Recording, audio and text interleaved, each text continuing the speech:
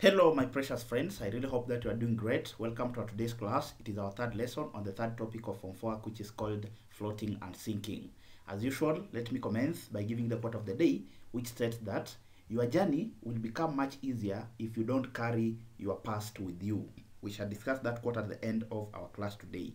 So today we are looking at the law of flotation. So it is important to remember that the law of flotation is simply a special case of the Archimedes principle. So from floating and sinking lesson 1, we did state the Archimedes principle, whereby we said that it states that when a body is partially or totally immersed in a fluid, it experiences an upthrust equal to the weight of the fluid displaced. So law of flotation is just a special case of that particular Archimedes principle. So the law of flotation states that a floating object displaces its own weight of the fluid in which it floats.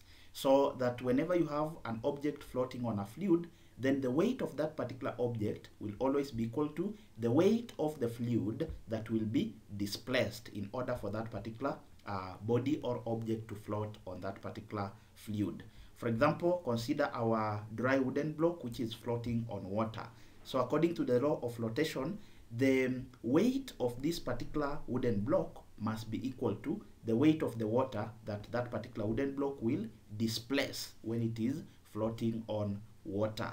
So mathematically we are saying that the weight of a floating body would always be equal to the weight of the fluid that that particular body displaces. So in short, the weight of this particular wooden block will be equal to the weight of the water that it will displace in order for it to float comfortably. Then from the Archimedes principle, we were able to establish and to verify that the weight of the fluid displaced will always be equal to the upthrust. So in short, we are saying that the weight of a floating body will always be equal to the upthrust. So this statement will be very, very key when we'll be looking at calculations involving floating and sinking. So always remember that the weight of a floating body will be equal to the weight of the fluid that that particular body displaces. It will always also be equal to the upthrust exerted on that particular body by the fluid. Then for a floating body, the net force acting on it will always be equal to 0. For example, in this case, you can see we have our weight which is acting downward. Remember, the weight depends on gravity, and gravity will always pull objects towards the center of the earth. Then the upthrust, which is equal to the weight of the fluid displaced, will always act upward. Remember, we defined upthrust in Form 1 when we were looking at the types of forces. We said that upthrust is simply an upward force exerted on a body that is immersed on a fluid. So that simply means upthrust force will always act in the upward direction. And remember, force is a vector quantity. We also defined a vector quantity as a quantity that has both magnitude and direction, or a quantity that has both size and direction. So whenever we are looking at a force which is a vector quantity, we must consider the direction in which that particular quantity is acting. And we are saying that for this particular case, the upthrust is acting up and the weight is acting downward. Therefore, they are acting in the reversed direction. So when a body is floating on a fluid, it simply means that the forces acting on it are at balance. That is, the upward and the downward forces are at balance. Therefore, the total upward force must be equal to the total downward force. Of course, the upward force is the upthrust, because upthrust will always act upward, which is equals to the weight of the fluid that the body displaces, then must be equal to the total downward force. Of course, the downward force is the weight of this particular body. Therefore, if we want to find the net force or the resultant force or the total force acting on a floating body, we'll simply take the sum of the upward and the downward forces. So you'll simply take the weight, which is active, which is the downward force, then you add the upward force, which is the upthrust. We have said that we are taking upthrust as a negative because of its direction. So if we take the direction in which the weight is acting to be positive, then the direction, that is the upward direction in which the upthrust is acting, will be negative. So if the weight of, suppose the weight of this particular body is 20 Newton, then that particular weight of the body, which is 20 Newton, it must be equal to the weight of the water that it will displace. And we are saying that the weight of the fluid displaced must be equal to upthrust, courtesy of the Archimedes principle. Therefore, if the weight of the body is 20 Newton, then the upthrust will be also 20 Newton. But because upthrust is acting upward, that is why I'm indicating with it with a negative, because upthrust is a force and a force is a vector quantity. Therefore, we must consider the direction. So if you take 20 Newton plus minus 20 Newton, you'll obtain 0 Newton. That is why we are saying that the net force or the resultant force acting on a floating body will always be equal to 0. So you can see it is 0 Newton. So for a body to float on a fluid, there must be a balance between the upward and the downward forces. Then let's look at the conditions that must be satisfied for a body to float. So for a body to float on a fluid, it must satisfy the following two conditions. So the first condition is that it must be less denser than the fluid. That for a body to float on a given fluid, then that particular body, the density of that particular body must be less than the density of the fluid on which it is floating. For example, suppose maybe the density of this particular wooden block maybe is 20 Newton per, that is 20 kilogram per cubic meter. Then the density of water is 1,000 kilogram per cubic meter. So you can see that the density of water is greater than the density of the dry wooden blocks, and therefore the density of the dry wooden block is less as compared to the density of the fluid that it is displacing. So you can be told to state two conditions that must be satisfied for a body to float. So the first condition is that that particular body must, that is, it must be less denser than the fluid. That the floating body must have a density which is lower than the density of the fluid in which it is floating in. But of course, we shall look at some special cases. Then the second condition is that it must displace its own weight of the fluid. That the weight of this particular floating body must be equal to the weight of the fluid that that particular body will displace. Or in short, we are saying that the weight of the floating body must be equal to the weight of the fluid displaced, of course, which is equal to the upthrust. Next. Our first example reads that a meteorological balloon has a volume of 36 cubic meter and is filled with helium of density 0.18 kilogram per cubic meter. So if the weight of the fabric is 120 Newton, remember the fabric is just the material that is making up this particular balloon, is 120 Newton. Calculate the maximum load which the balloon can lift. So we are told to take the density of air is 1.3 kilogram per cubic meter. So remember, the maximum load which the balloon can lift will just be the difference between the upward force and the downward forces. Then it is also important to identify the fluid being displaced. In this case, the fluid being displaced is air. So this particular balloon, of course, it is floating in air. Therefore, the weight of the air displaced will be equal to the upthrust. We said that a fluid can either be a liquid or a gas. So the total upward force will be equal to the upthrust, which is equal to the weight of the air displaced, because this particular balloon is actually floating in air, as you can see in this particular diagram. So the total upward force is equal to weight of the air displaced. Then we say that weight is mass times gravity, but of course mass can be given by density times volume. Therefore, the weight of the air displaced will be equal to the upthrust, which is equal to the density of the air displaced times volume of the air displaced, then multiplied by gravity. So the density of the air displaced, we are given the density of air is 1.3 kilogram per cubic meter. Then the volume of the air displaced, remember, the volume of the air displaced will just be equal to the volume of this particular balloon, because remember, volume is just the amount of space occupied by a body. So the amount of space occupied by this particular balloon will simply be equal to the amount of air, or the space that has been left by air, which has been displaced in order for this particular balloon to occupy this space. So the volume of the balloon will always be equal to the volume of the air that it will displace. Therefore, volume of the air displaced is 36 cubic meter, which is just equal to the volume of the balloon. Then of course times gravity, which is always 10 Newton per kilogram. So if you take 1.3 times 36 times 10, you'll obtain 468 Newton as our total upward force, or the upthrust.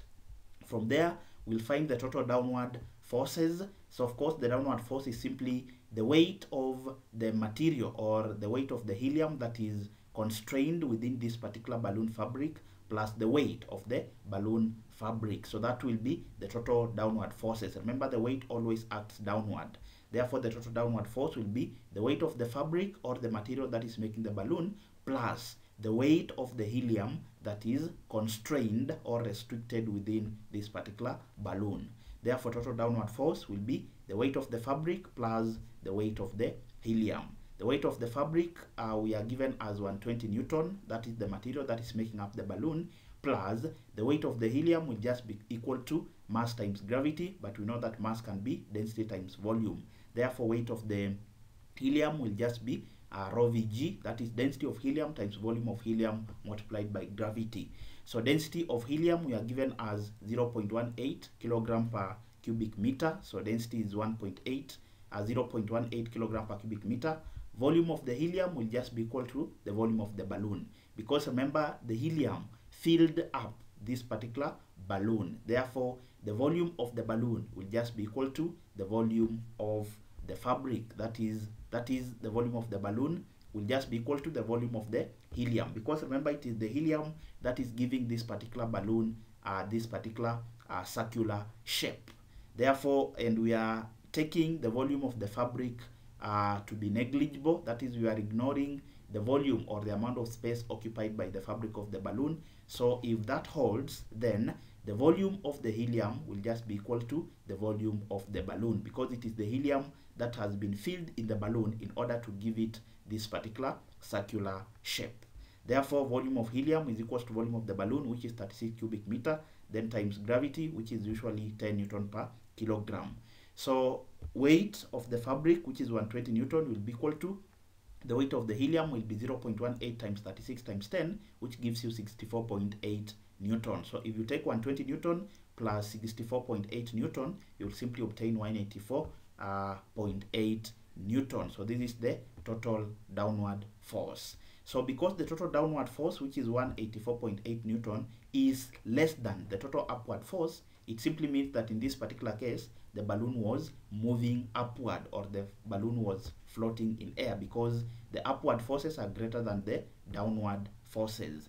So for a floating body, the total upward force must be equal to the total downward forces. So the difference between the total upward force and the total downward force, that is the maximum load which the balloon can lift. Therefore, the maximum load that the balloon can lift will be the difference between the total upward force and the total downward force. So of course, upward force was 468 Newton, then the downward force was 184.8 Newton. So the difference will just be equal to the maximum weight which the balloon can lift. So if you take 468 minus 184.8 Newton, you'll obtain 283.2 Newton. So that is the maximum load which the balloon can lift. So the most important thing here is simply to find the total upward force and the total downward force. Then you find the difference between the two will be the maximum load that the balloon can lift. Next, we look at our second example, which reads that a balloon of volume 6 cubic meter is filled with hydrogen of density 0.09 kilogram per cubic meter and floats in air of density 1.3 kilogram per cubic meter. So calculate the weight of the fabric of the balloon. So remember, the fabric is simply the material, these outer materials that are making up this particular balloon. So again, the formula is simply the same. You find the difference between the total upward force and the total downward force. So, and we said that the net force acting on a floating body is 0. So the total upward force must be equal to the total downward force. So let's start by finding the total upward forces. So of course, the upward force is only upthrust, which is also equal to the weight of the air that will be displaced, because the fluid being displaced in this case is air, because our balloon is actually floating in air, as you can see. So total upward force is equals to upthrust, which is equals to weight of the air displaced. Then we know that weight can be given by rho Vg. So density of the air displaced times volume of the air displaced times gravity. So density of the air displaced, we are given the density of air is 1.3 kilogram per cubic meter. The volume of the air displaced will just be equal to the volume of the balloon, because it is this particular balloon that is actually displacing the air. Therefore, its volume, the volume of this particular balloon, will be equal to the volume of the air that will be displaced in order for the balloon to occupy that particular space in air.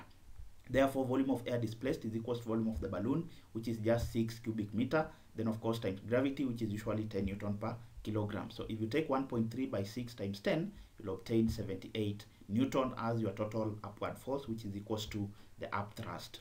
Then the total downward force will be given by the weight of this particular hydrogen that is filled in this particular balloon, then plus the weight of the fabric or the material that is making this particular balloon. Remember, in some questions you'll be told that to take the weight of the balloon fabric to be negligible. If you are told to take the weight of the balloon fabric to be negligible, then the total downward force will just be the weight of the hydrogen alone. So you neglect the weight of the fabric.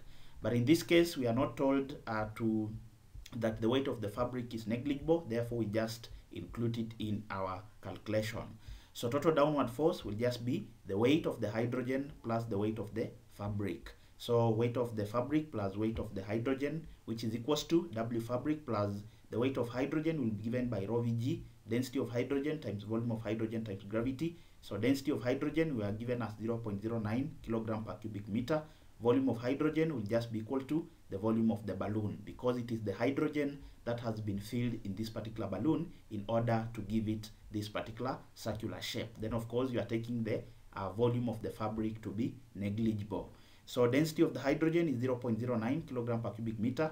Volume of hydrogen is 6 cubic meter, which is equal to the volume of the balloon, times gravity is 10 Newton per kilogram.